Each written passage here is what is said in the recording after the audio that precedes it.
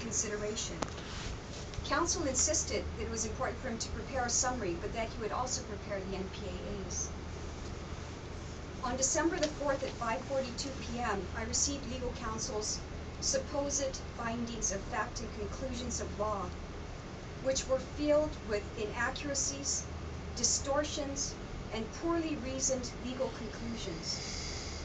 Legal counsel did not even bother to interview me or seek clarification on any matters. The findings of fact and conclusions of law were obviously drafted with the intention of reaching a predetermined result, which was not surprising because the employee who was seeking workers' compensation was perceived to be a political enemy of the governor, allegedly responsible for altering the gubernatorial platform known as Blueprint 2020.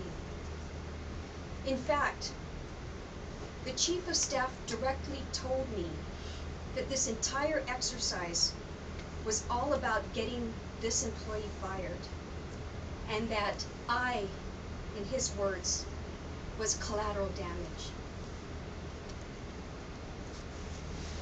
One example of how counsel bent or ignored the facts to reach the results he wanted is that counsel accused me of approving employees' leave since July of 2011, ignoring the fact that I did not start working for the port until February 2012.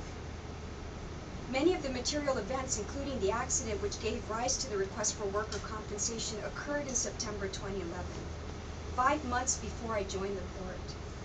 I did not have personal knowledge about the accident, since I was not at the port at the time.